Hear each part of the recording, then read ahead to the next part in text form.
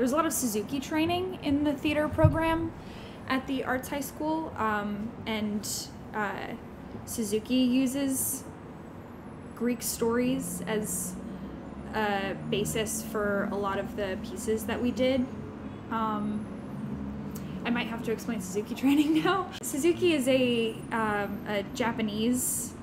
style of theater, and it's it seems like it would be something that's really old, but it's actually fairly new. It's in its like third generation. Tadashi Suzuki is, I believe he's still alive and training in Japan, but his training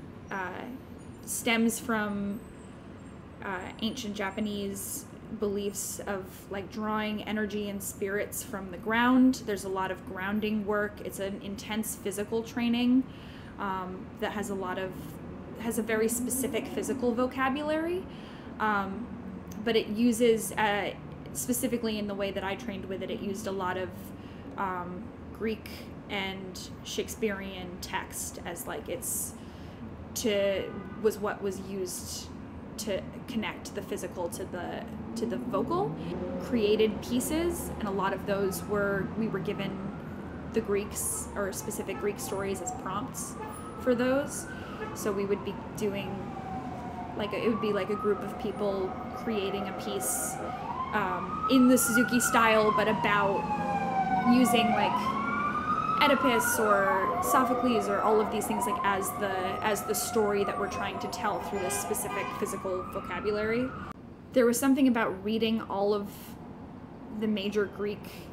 literature before traveling and in one go, of experiencing the breadth of this is pretty much everything that Aeschylus wrote and everything that Euripides wrote and everything that Aristophanes wrote, and then here's all of the historical context of everything that they wrote and what was happening in the world at that time, and just seeing the real specific scope of it kind of broke down that barrier between the present and the past with the Greeks, and definitely with Shakespeare too, but I think even more so with the Greeks because it's even further back in history. There's the idea that the historical is put up on this pedestal, and this specifically like academic pedestal of this is something that is like the pinnacle of human civilization, and it is so far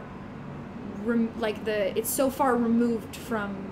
who we are on like a pedestrian level that we as a society,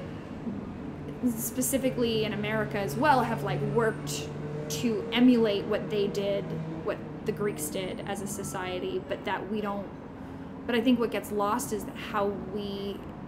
relate to the Greeks on like a human level.